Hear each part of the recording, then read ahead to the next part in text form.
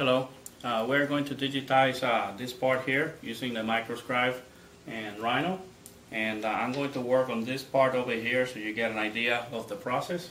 I'm going to start with digitizing these circles by using circle from 3 points, and we can see it here in the circle toolbar. So I'm going to use circle from 3 points. Come over here with the digitizer, and I'm going to get the first point. I'm going to get the second point, and I'm going to get the last point right in here. And there we have that point. I'm going to restart the command, and now I'm going to grab the outside. So 3 points on the outside. 1, 2, and maybe around the back over here. 3.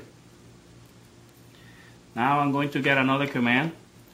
I'm going to get a plane from 4 points. And what I'm going to do is I'm going to capture 4 points on this top plate over here.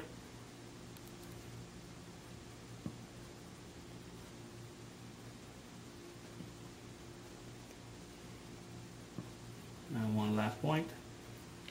And there we go.